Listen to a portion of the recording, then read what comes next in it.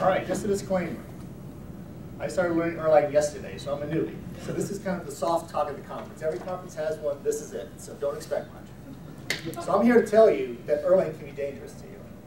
But the first question I have is, who here has ever been fired from a job? Please raise your hand. Keep it up. Don't lie. You're among friends. You can do it. You've been fired twice. Raise them both. Laid off or fired. Either one. There we go. All right. Of these people, who wants that job back? Nobody wants that job back. And that's why I think getting fired is good. Amen. And getting fired was the best thing that ever happened to me, next to getting married, having kids, getting a house, but it was pretty good. It sucked at the time. I didn't like it, but it was good. That made me think, well, why did I get fired? Is this really what I want to do? Is this really where I want to be? And it helps you think about, where am I going? You know, getting fired can really help you refocus where you are, what you're doing, and are you happy? So that leads me to the next question. What is your job? And the answer is, your job is not where you go every day. Your job is you. You go to work to earn money and to do work for those people, but in the end, what you're really trying to do is make your life better. You're trying to make money so you can live. You're trying to be satisfied, have a satisfying career, if you will. But in the end, you've got to invest in yourself, and if you take care of that and you invest in your career and your abilities, then your company is going to benefit and they'll want to keep you around.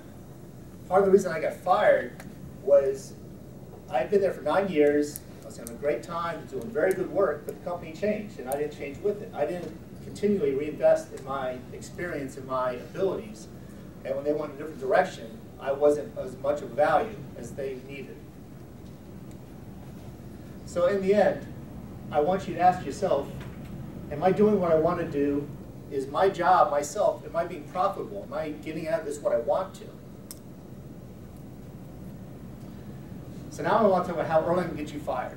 And since you guys are here, Erlang is not going to get you fired. All your coworkers who are back at home, sitting around watching basketball, they're getting fired. Because you guys are here, you're investing in your career, you're trying to make yourself better, you're trying to provide more value to your company, and you need to keep doing that all the time. And it's fun, we enjoy it.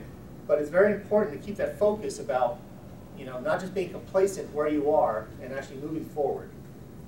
And so that's why I hope you all will take the time to think about what happens if I get fired tomorrow.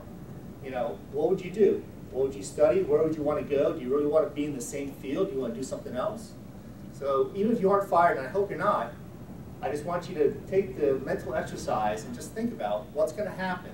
How would I recover from that? Where do I want to go? And so that's pretty much all I have. And to end it up, I just hope you all get fired very soon so you can have this good experience and go on to a better life and a better career.